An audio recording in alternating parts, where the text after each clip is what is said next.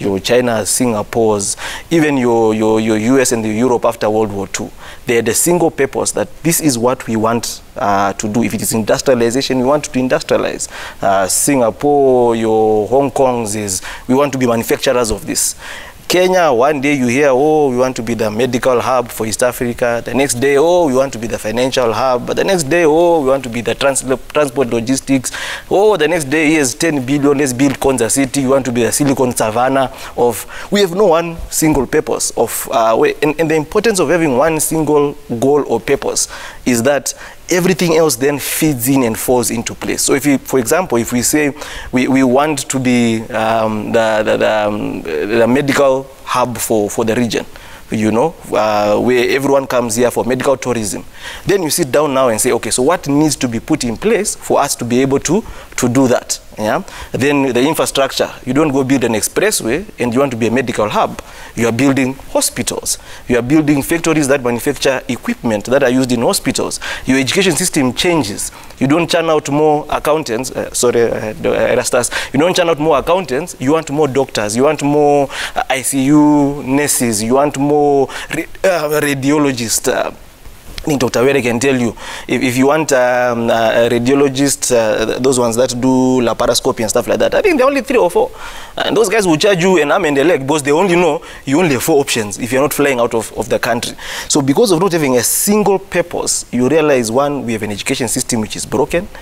We have policies. But Reginald, we have Vision 2030. I was waiting for you to say that. Ask anyone in here what is contained in Vision 2030. Ask even the current president and his deputy what is contained in Vision 2030. And if they cannot explain it to you in 5 points, they don't know what Vision 2030 is. And I know Vision 2030 comes with the thing that it came during Kibaki's time. It's a brilliant thing. Kibaki was doing a great thing. Some of the problems that we have now is because of Kibaki's economic model. What did Kibaki's economic model do? If you had capital, you became very rich. If you did not have capital, you are still poor now. Why? Because the income that a person like me who only has labor as a resource, our wages have been stagnant and reducing. But the guys who have capital have been growing. The guys who own land have been becoming rich. So if you already had capital during Kibaki's time, you became rich, extremely rich. And everyone said, Kibaki has done a good job. But those few pockets of billionaires that were created during Kibaki's time are the same people that have state capture, are the same people that determine who becomes president, are the same people that are running the few businesses that are there, and literally now they're protecting their wealth. So that started during Kibaki's time.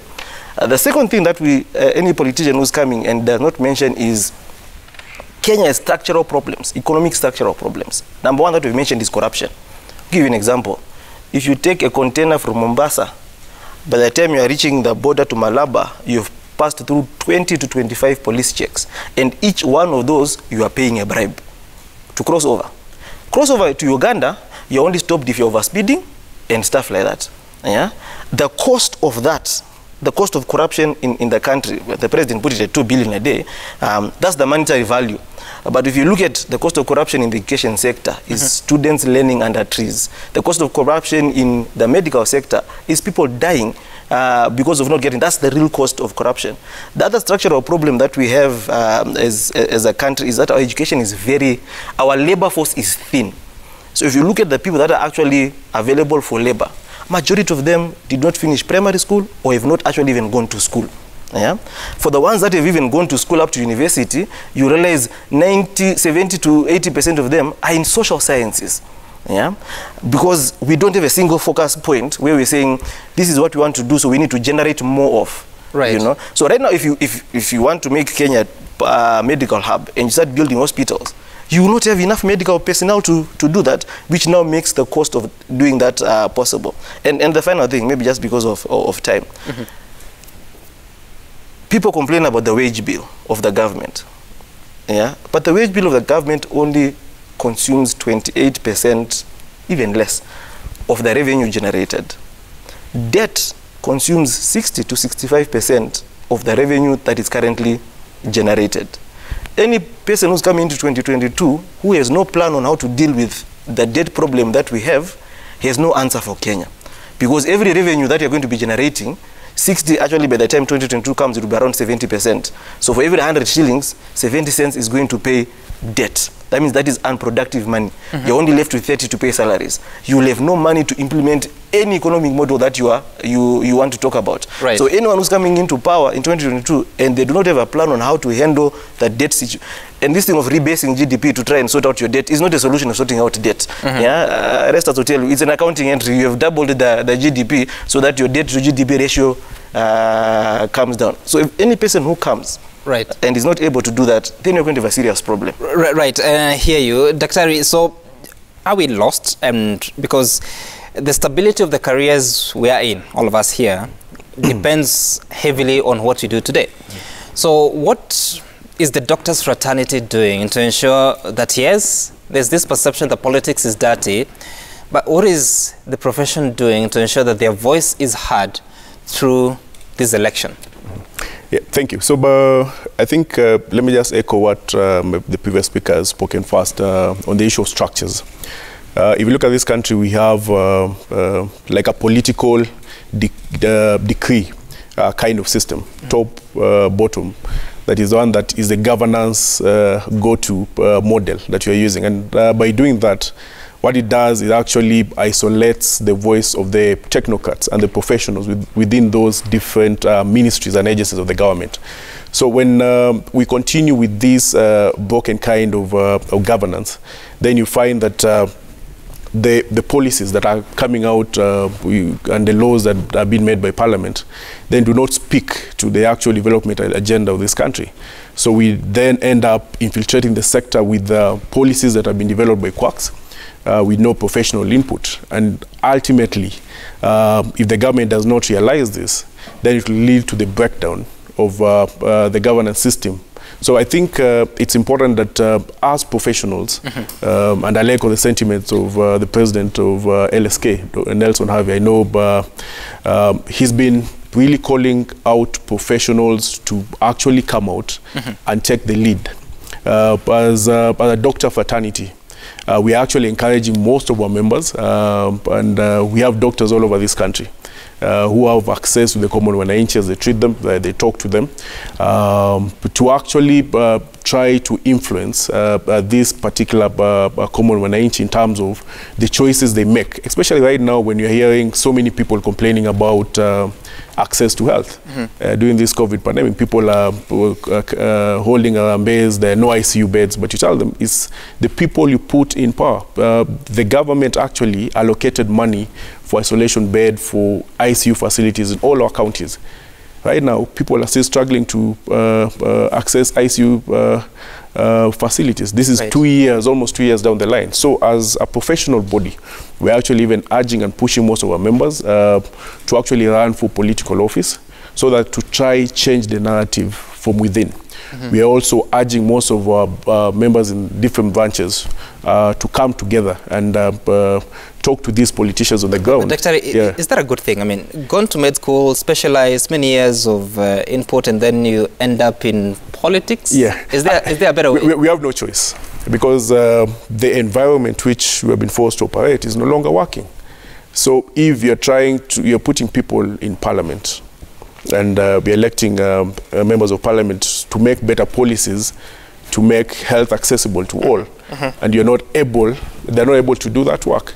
You can't just keep on, as I mentioned earlier, you can't keep on hoping after every election cycle that things will become better. So the only way for us to improve the current situation is to get involved in that politics itself. And I'm happy with the moves that have been made in terms of trying to ensure that even from the MCA level, that we have people, professionals, being the people to eligible to run for those particular seats. FCP Omolo, of course, we have a country that has, what has been said many times, a progressive constitution. It talks about public participation as a very important principle. But what has happened to lobbying? Because if a medical doctor of many years of experience would aspire to assume the office that is basically in the field of politics, what's going on? And what do we do to secure the professional fields that we have in the country, but at the same time ensure that whatever happens in politics and governance is guided by pure thought? Many things have happened, and I'll just mention again for the sake of brevity. The space for civic education shrunk from what we knew in the 90s, for example, like what drove the change the constitution process of those days. That space was occupied by professionals. You know, it was, I was lucky to be part of that in the accounting area. I did what I could for the nation. And what Dr. Were is saying here is absolutely true. You need the civic space occupied by men and women that are able to articulate issues, not just from a shouting point of view and running on the streets with leaves, but are able to think through issues, develop them, and then bring them out in a way that people can understand. And some of the greatest people, of course, that we have had today, including the former Chief Justice, Willy Mutunga, that was the arena where he was operating. Honorable Kivuta Kibwana, those are the people who are leading the thinking in that area. And many, many others, by the way, including Dr. Mkisa Kitui and so on and so on. Great men like Elkanah Odembo, Irungu Houghton, those were the thinkers. And you have people like Davinda Lamba that took an area like land and clearly developed things that then helped the nation. And as professionals, accountants like myself, we played other roles. Now, when you have that civic space with literally a vacuum, you are going nowhere. So we need to re-engineer that space so that we can have some very, very clever thinking going into that area to be able to re-educate even our nation of today. We have 11 months to the election, actually less now, but whatever you're suggesting here, is it possible within that very short time, knowing that already people are taking sides, the realignment is taking shape? Is it a possibility? Something is better than nothing. And it is still possible because organizing and reorganizing grassroots passing on of knowledge, it takes time, that I agree. But we rather start now so that the next government and the next leader can be told without looking for many words that, you know what, things need to be done in a particular manner. And that needs to be a continuous process, because I can tell you one thing, and you can count on my word for this. The next president is going to have a hard time. He is not going to jail people, ensure people go to jail as they should, for example, for corruption, because he will be on a policing mission. All right?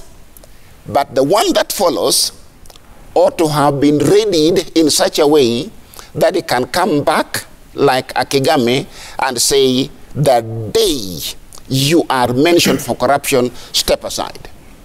In the current climate, can you do that? You will not, because my people will go to the streets and say that I am great and it is you who is wrong.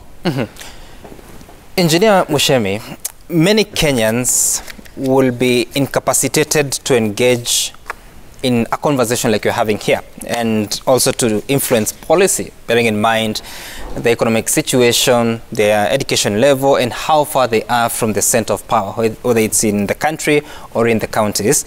And so, as the professionals like yourself that know so much about a country, know what works or does not, how then, what is your small contribution to this engagement to ensure that come 2022 and in subsequent elections, there's this sense of accountability that is engineered by professionals, and in this case, engineers like yourself? I think just to go back to what Dr. was saying, I think we need more professionals in that August House, making the right decisions and based on knowledge. Because as things stand now, and you brought it when you are responding to what Dr. is saying, you are saying we as professionals should step aside, let the guys out there do whatever they are doing when we can see clearly that they are doing the wrong things. I think their sort on professionals did not start today. I mean, some time back, somebody somewhere, and I think the channel was put in place, is that they said you don't need a CEO or a doctor to be a CEO of a medical institution. I think that was one of the asserts, and the results are there for us to see, which I think was unfortunate. As we speak now, Sam, there is a piece of this legislation going on in Parliament where they are saying they want to change the legislation because since our regime of road agencies, the authorities dealing with roads, there was a specific requirement that the CEO of that institution must be a civil engineer. For obvious reasons, he's an expert in that field. Now, the legislation going on in Parliament to change that. And the proponents are saying you don't need to be an engineer to run an institution, or you need to be as a manager. Mm-hmm. In a way, are they saying an engineer or a doctor cannot be a manager? Is that the impression they are creating? So I think it's important. If we are going to make a difference, Sam, we must get into politics. Those of us who are of that kind of inclination. I don't agree with you that we must keep off. Martin Luther King, God bless his soul, said, if you do not take an interest in politics, remember, politics will take an interest in you. Because it is your tax, it's your livelihood that's being messed up. So, for heaven's sake, let us get in there. And as engineers... But engineer, we don't have a shortage of professionals in Parliament. We have several lawyers, we have a couple of doctors, we have a couple of accountants, including the minority leader of ODM, John Mbadi. If you go to cabinet, in fact, the politicians are in the minority. Majority of those experts, taken, of course, because of the new constitution, taken from different industries, whether it's banking, whether it's diplomacy, or whatever industry it is, yet we still have this gap. So what I'm asking is, yes, you may get into Parliament, but there appears to be what he called state capture. How do you deal with that, whether it's inside the House or outside the House? I believe as professionals we can make a difference. I think what we have had in this country over the years is what you call career politicians. For them, they see they are out to follow a party leader, to do the right thing and not make a difference. I believe as professionals, we can make a difference. And that's one area that engineers have taken a lead in. They have lobbied, they have pushed, and I believe we are getting something. Because this kind of legislation, which should not see the light of day, in the interest of the nation, not the interest of the politicians, unfortunately, because we felt it was being pushed for a political agenda, not for professional agenda. Mm-hmm. And that's the way we are moving.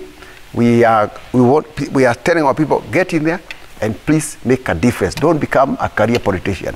And why do you think there's an assault on education standards in the Parliament? It's because they are uncomfortable with the professionals. They think the fewer educated people you have in those August institutions, the better for them. Mm-hmm. The better for control. And unfortunately. And I want us to switch gears and look at some of the proposals that have been given by different political class. Reginald, you've been on the show and you've clearly set out what you think may not work for at least the bottom-up approach. So I'll not belabor that point, but I'll give an opportunity to reflect on that. But let me begin with you, FCP Omolo. When you look at these political leaders, the ones that have come out, of course, many are saying that we want to unite, we want to make the vote of our region count. They are talking about Mount Kenya or the arid and semi-arid lands, which is okay, so that people can have a way of influencing how the interest can be attained. But when you look at these leaders, do you see any sense of intention to correct some of these challenges that you're facing here? And moving forward, what are the few things that you'd want to see corrected in the next regime?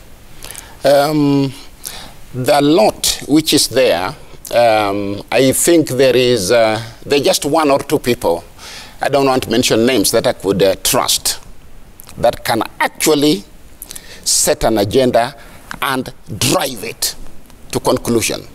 And within 5 years, you would see a difference in this country. The rest of them are what you would call people aspiring and, of course, making a lot of noise. And it is not the noise which is the thing. It is not the smoke which is the fire. You need the real fire. And that context, I hope, is understood. Now, what we need and what is it we can expect? We will, in my view, there will be a rather hard entry for whoever will be coming in. Contest is going to be very high. I see only coalitions working and not outright winners. It can happen, I might be wrong, but from what I can see. But at the end of the day, we need a person who is not tainted, because this country needs solutions. And I cannot speak about or against something that I myself am involved in. And some would like to stop it there, but that would be my input. I might have used some loaded words, have other meanings, but I hope the meanings will play out. I just wish you could clarify, because you say only two people you see that could follow through whatever agenda they have set out to achieve. Yeah. I wish you could. They're both my friends, and I would not like to bias anybody. Okay, all right. Dr. Were, we live in interesting times. You talk about the situation of COVID-19 pandemic. I remember when it started in March, when it got to the country in March 2020, we were having these conversations, let's speak after COVID, post-COVID recovery. Look, it's now September 2021. There's no indication that that post-COVID is coming. It's just learning how to manage. We're talking about more than 244,000 infections reported. More than, actually, it's 4,928 deaths so far reported. Could be more. The health facility is not exactly doing well. Just a few weeks ago, we had challenges with access to oxygen. Yet, we have 11 months to the election. The campaign tempo is rising. Of course, the church is saying we will not allow you to come to the pulpit. That may force the politicians to go back to the public gatherings. What are these things that you need to do through this process that also requires a lot of civic participation, but do it safely within a pandemic at a time that vaccines remain a challenge for this country? Yeah. I think the way to, because we're as KMA, and as part of the profession, so we should several advisories on what needs to be done. But unfortunately, most of the time, you'll find that advice from the professionals is not taken seriously. And that's why we've kept on having cycles, outbreaks and outbreaks now in the fourth wave. I think where we are now, because... the ministry says we're not exactly in the fourth wave. They haven't officially acknowledged it. They haven't officially acknowledged it, but if you look at the numbers, if you look at the institutions, if you look how it has been difficult to access the ICU beds or critical care, it's out there for you to see. And the number of deaths, although we are now recovering, it's now going down the positivity rate. But I think what we need to do as a country is stop this issue of dependence on donations. In as much as there's nationalism of vaccines all over the world, I think Kenya has enough muscle diplomatically to ensure that you can get enough vaccines. At least we get to a target of around 15 million Kenyans before the elections. Because it doesn't make sense for me to go to vote for someone while the next day I'm in critical care and I lose my life. So I think what we need to do and prioritize as we plan, because it will be very hard to say that when you go for the rallies to ensure that everyone complies to the Ministry of Health guidelines in terms of social distancing, wearing a mask and sanitation. I think the government needs to prioritize and move with speed to have each and every Kenyan vaccinated.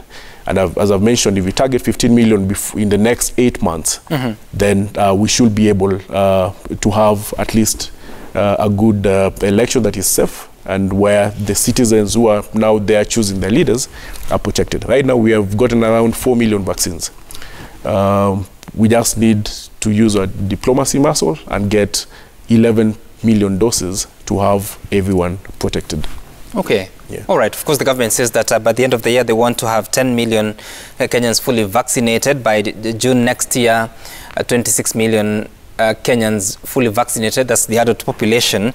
And Reginald, look, every election cycle, there are challenges in this country, whether it's in terms of peace, conflict, economic downturn.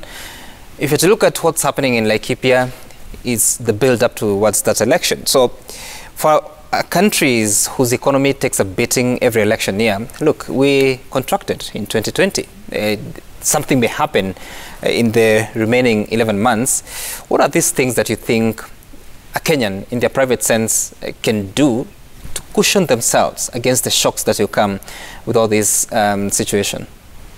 As a private citizen, one way of doing it, if you have the ability to save, this is the time you save more. The opportunities that come with every election in terms of which asset classes you can put in your money to make a bit of more return.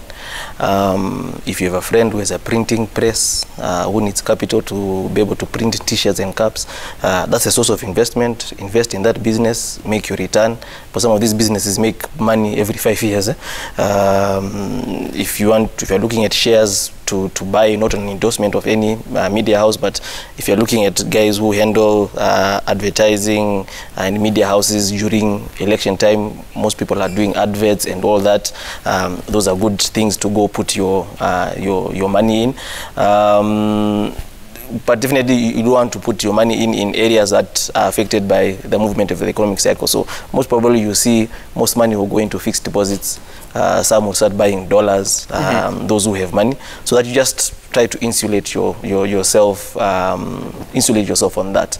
But I think one major thing that we can do as citizens is start with the current crop of leaders that are there. Hold them accountable. Yeah, we know that DP is running for a post. Hold him accountable. You've been there for the last 8 years. You have said all these things. What have you done? Your member of parliament who's seeking for a receipt, yeah, ask him, what have you done in the last 5 years as a member of parliament? And he should not point to you a toilet, a classroom, or a road. That is not his job as a member of parliament. His job is legislation. Yeah. So you want, as a member of parliament, what bills did you support, and how do those bills affect me? Did you support any bill? You know, Kenya is very interesting. I think it's the only country where you see politicians make more noise on Twitter than inside parliament. Then I've seen another politician saying, oh, fuel prices have gone up and stuff. I'm thinking, but you know, IPRA reports to you people in parliament. You actually can fire and hire anyone in IPRA. You can actually put a legislation that fuel cannot pass this price. So our members of parliament, and I always say parliament sometimes is the weakest link in Kenya moving forward, because we have parliamentarians that don't do the job of parliamentarians, which is proposing bills or supporting bills that actually affect the lives of Kenyans. So even the guys who are in Hustler Nation who are saying us, we are Hustler Nation, you need to ask them, okay, as a person who's saying Hustler Nation, in the last 5 years, did you pass any single bill that helps me as a hustler? Please note, any tax increase you have seen, any fuel increase you have seen, any government borrowing you have seen has been approved by parliament. Okay. So they cannot play ignorant.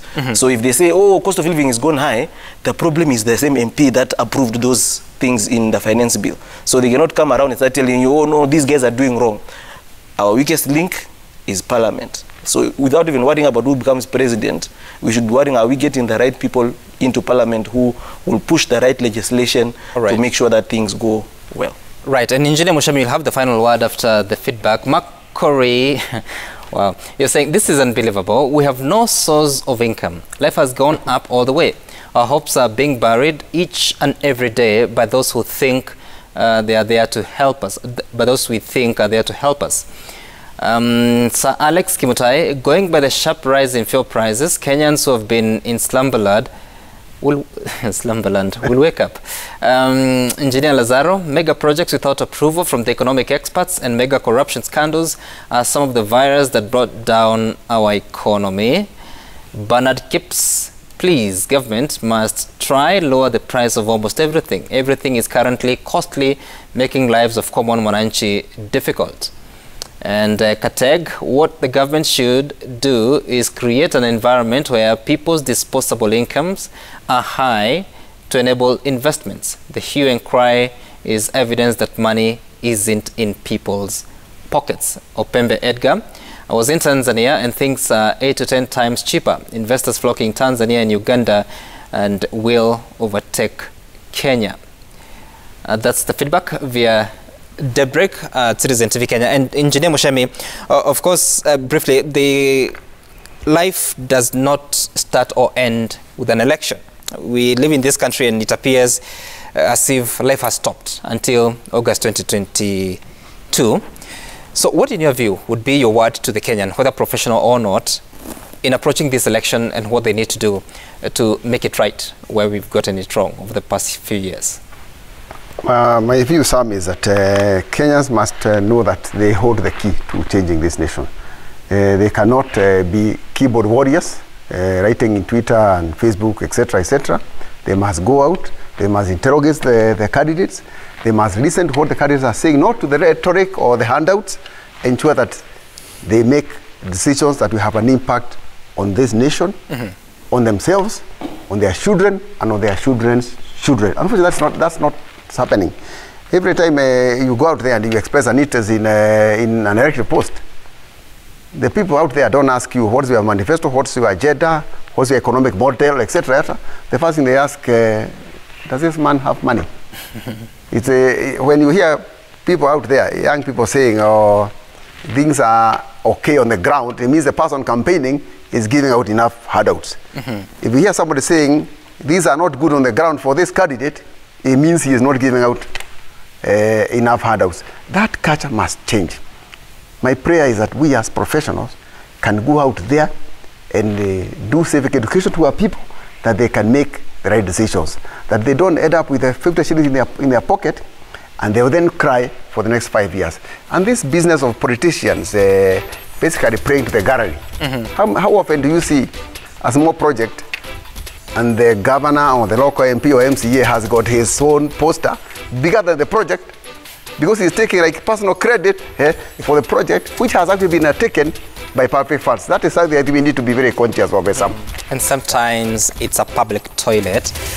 Reginald Kazutu, Engineer Kariuki Mushemi, FCPA Erastus Kwaka Omolo, and Dr. Andrew Were, thank you so much for making time for us to have this conversation. And you do this from time to time to have perspectives from different sectors, from different professionals, and Kenyans of different walks of life, even those that are not in any of the professions, to understand the heartbeat and the pulse of the nation and what goes on from now on. My name is Sam Gituku. Up next is Sporty Monday. Do stay tuned for that. See you some other time. Bye for now.